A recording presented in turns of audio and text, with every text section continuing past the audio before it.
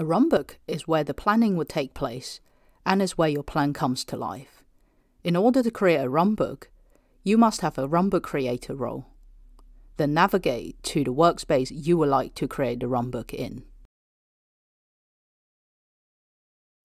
A runbook template is a runbook which has been created by other runbook creators or runbook administrators, then set as a template in the Runbook Details panel.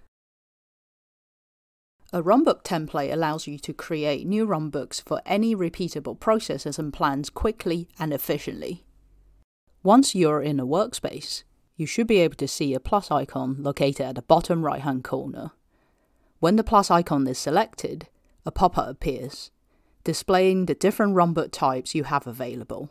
A runbook type is a runbook that has a set of configurations applied for a particular type of execution. For example, a recovery plan, a failover plan, for cloud migration processes, or for your application release orchestration.